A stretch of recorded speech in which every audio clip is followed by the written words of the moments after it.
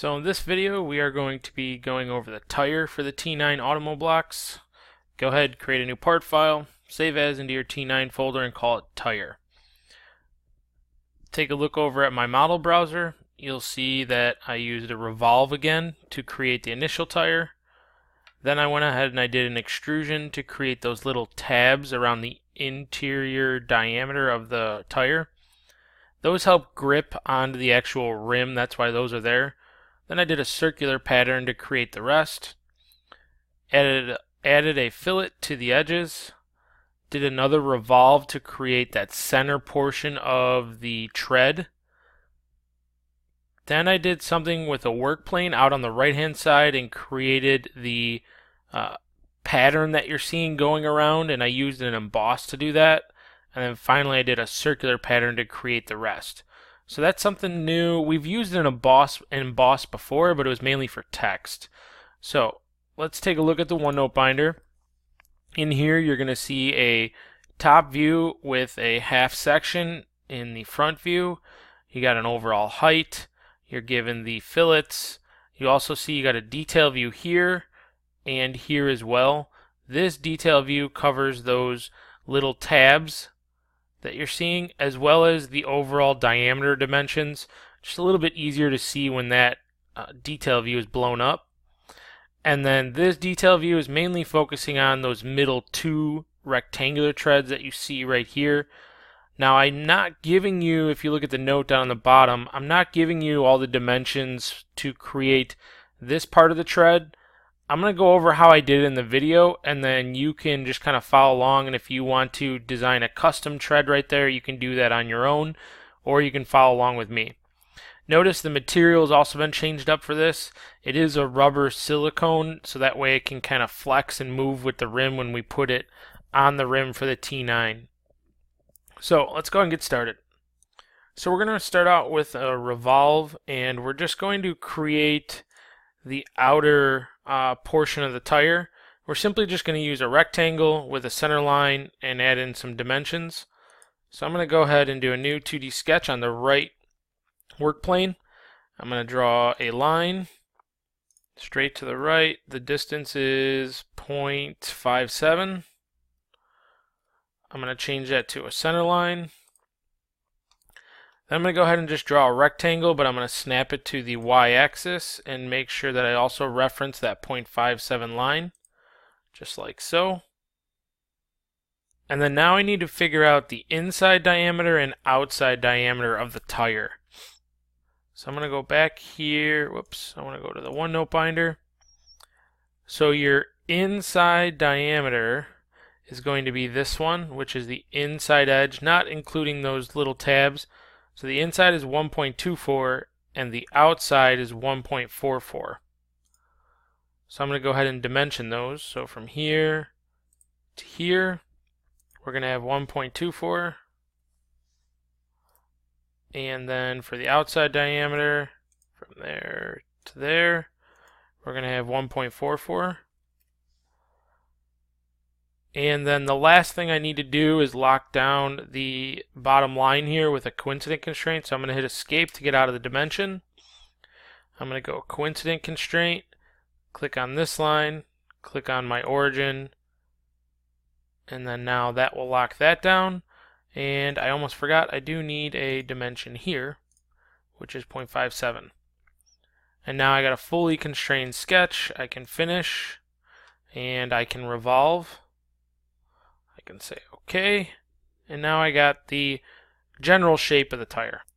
So now for the next part, let's make those little tabs that are on the inside diameter of the tire for gripping purposes.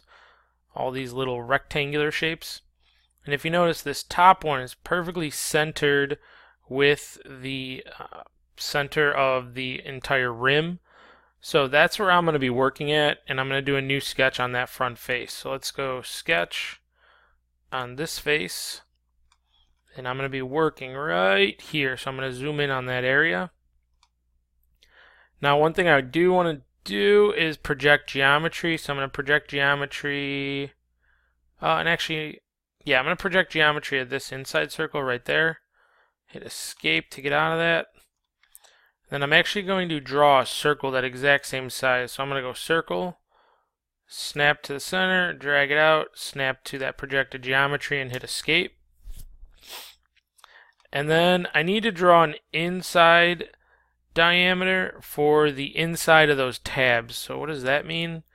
Well, if you look, this is the inside edge or the bottom edge of that tab right there, and that has a diameter of 1.18. So I'm going to go ahead and draw a circle, 1.18. And then now I have that inside edge, so now we just need to draw it in and add some dimensions. So I'm going to go ahead and just do a rough sketch right now. I'm going to draw a line somewhere over here along this edge of the circle, and just draw a line down, and then right click and say OK. And then I am actually going to draw a construction line from the middle straight up, say OK, turn off the construction line. So now I got a construction line there. And then I'm going to just go ahead and mirror this now, and then any changes that I make to this side will automatically be adjusted. So I'm going to go mirror, click on this line, click mirror line, click on my construction line, hit apply, and say done. And then now I can add in some dimensions. So I'm going to go dimension, and from here to here I'm going to add in an angular dimension. So in case you missed that, I went dimension, I click this line, and then I click my construction line, and now I'm doing an angular dimension, and that should be, now we're in the middle of this, so it's going to be half of that, so it's going to be 4 degrees. So I'm going to type in 4, because remember we're in the middle, and you'll notice that it automatically adjusted this side as well. And then there was a linear dimension right here, which is 0.08, but again we're in the middle, so it's going to be 0.04. So I'm going to go dimension.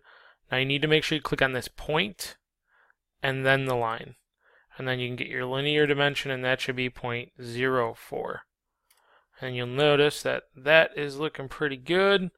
I just need to trim. I'm going to trim all of this and trim all of this. So now I am left with my purple sketch. So that's good. So now I can finish, extrude. I'm going to click on this little tab, but I want to go the other way. And if you remember, our distance for this was 0.57. So now I can say OK. And then now I can use my circular pattern. Click my feature. Click on rotational axis here. Click on this inside circle. And how many of those were there? There are 15 of those, so I'm going to go 15. Say OK. And then now I have those tabs. Let's go ahead and do a quick save. And let's add in some fillets. So our fillets are 0.02. So I'm going to go fillet 0.02. Click on this edge. Click on that edge, say OK, and then now I want to add in the middle portion of the tread, and it kind of looks like just a rectangle with a little cutout in the middle right here. You can see it on the tire there, so we're going to do that next, and all your dimensions that you would need for that are right up in here. So I'm going to go into here, I'm going to do, now this I'm going to have to expand my origin folder, and I want to turn on the visibility of this YZ plane because I want to do a sketch on that plane. So I'm going to go 2D sketch, and I'm going to click on that plane now. So I'm working right in the middle of the tire, and I'm going to be working up here on the top to add in that middle tread.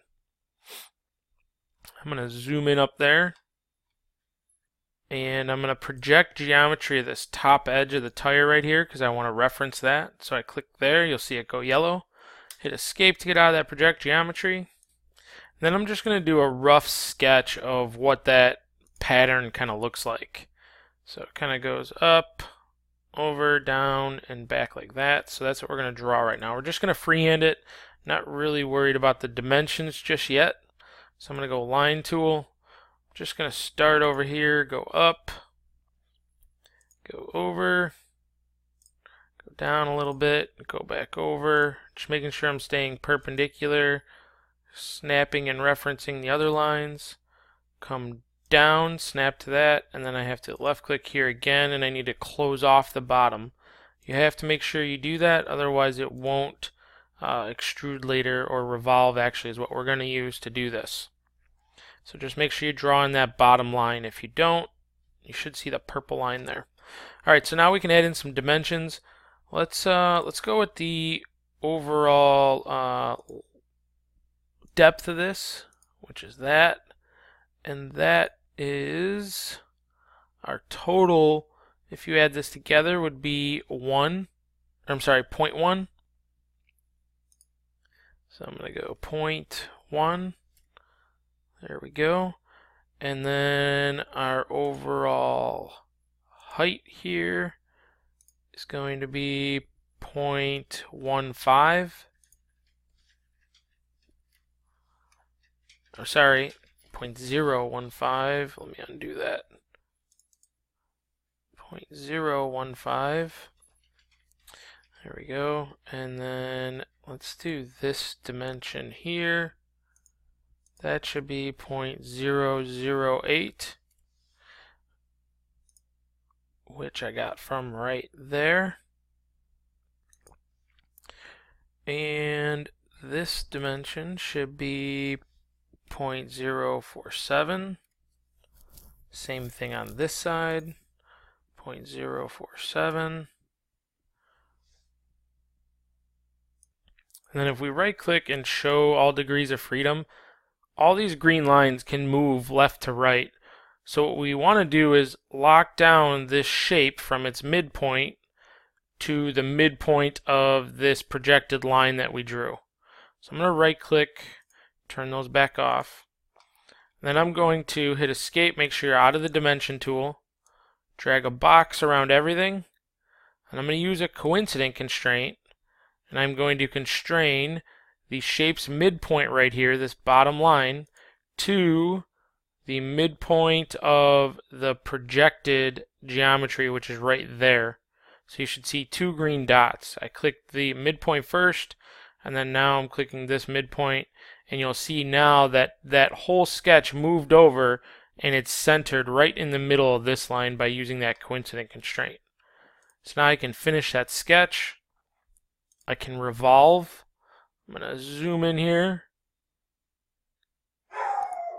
click on my profile, click on my axis. Now my axis, I'm going to have to, in the origin folder over here, click on the Z-axis. If you notice, it's the middle. There you go. And then now you can see that middle tread that's being created. Say OK. And then I'm going to turn off the visibility of my my YZ. So I'm going to right click that so that's out of the way. Go ahead and do a quick save. And the last part that we need to do is add in the treads on this part of the tire and this part.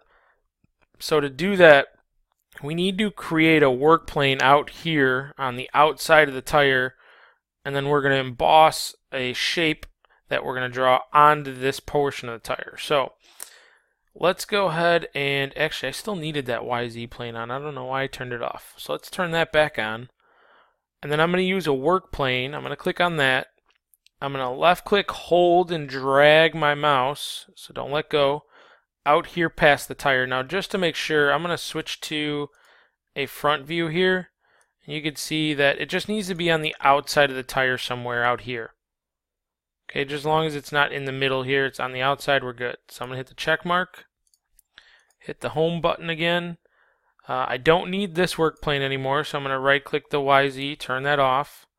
And then now I'm going to do a new sketch on this new one that I just created.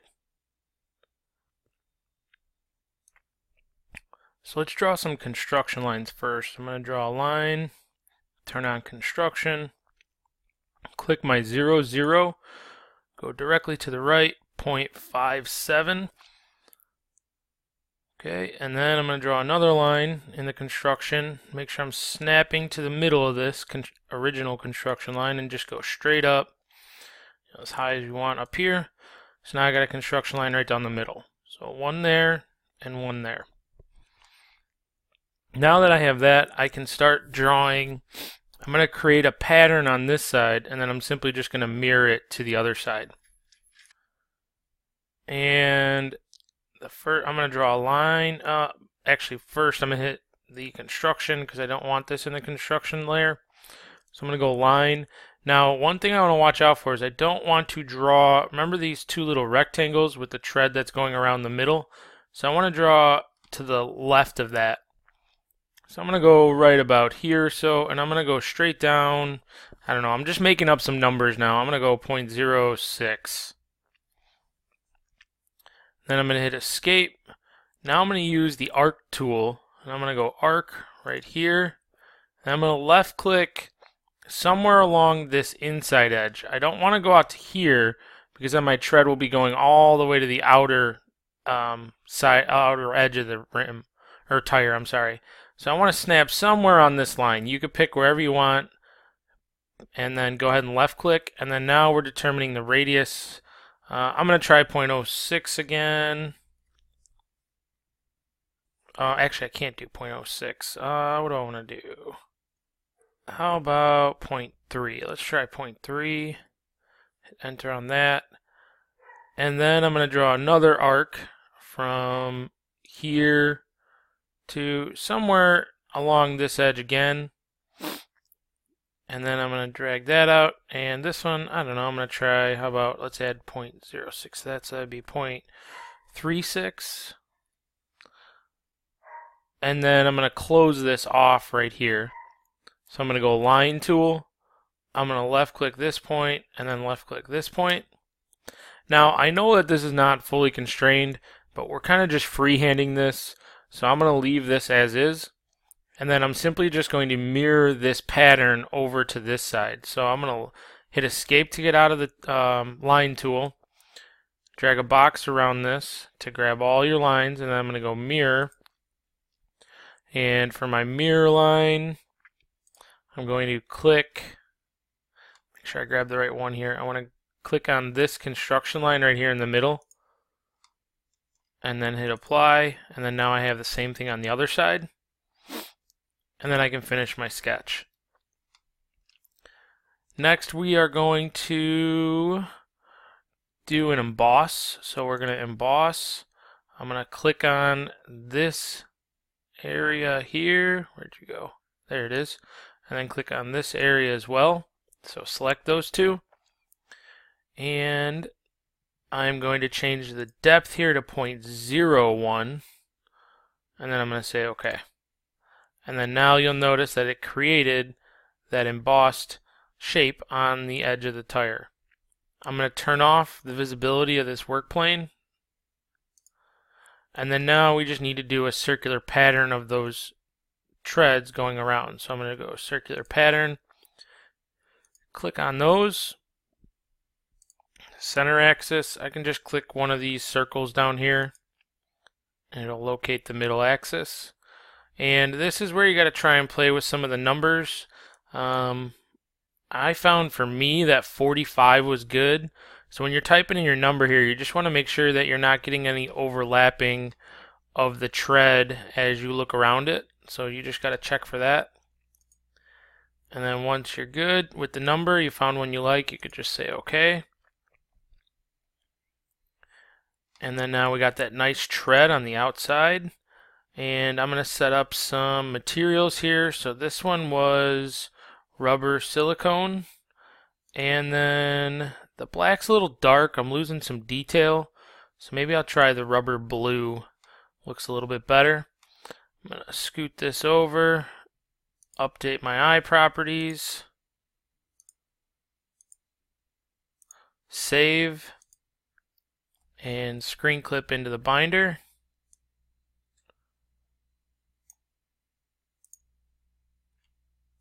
So I can get my progress points, and you're done with the tire.